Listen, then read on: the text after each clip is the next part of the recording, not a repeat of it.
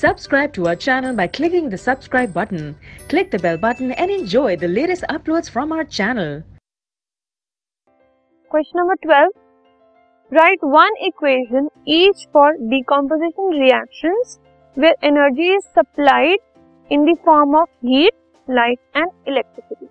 हमें decomposition reaction के 3 examples लिखने हैं.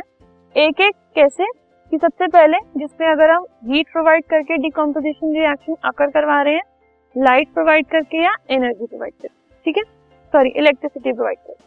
तो starting with the heat one, so we are talking about decomposition reaction. सबसे पहला when heat is provided, ठीक है. so we can say अगर हम कैल्शियम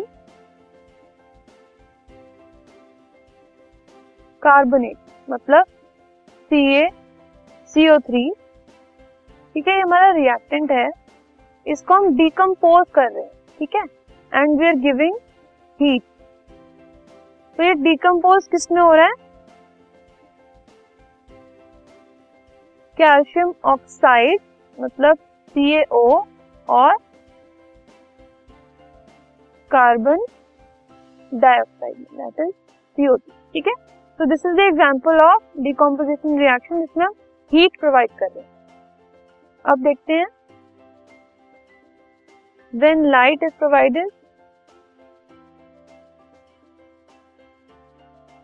सो लाइट वाले रिएक्शन में हमारे पास है silver chloride that is AgCl,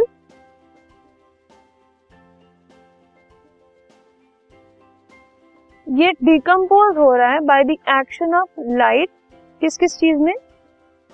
and that to sunlight, silver metal में और क्लोरीन गैस में. Now third case when electricity is passed, ठीक है. तो हमने वाटर का एग्जांपल देखा ही था. ये वाटर है और ये इलेक्ट्रोलिसिस होने पे हाइड्रोजन और ऑक्सीजन में कन्वर्ट, ठीक है. So these are the 3 examples of heat, light and electricity being given to the reactant to decompose into their simpler substance.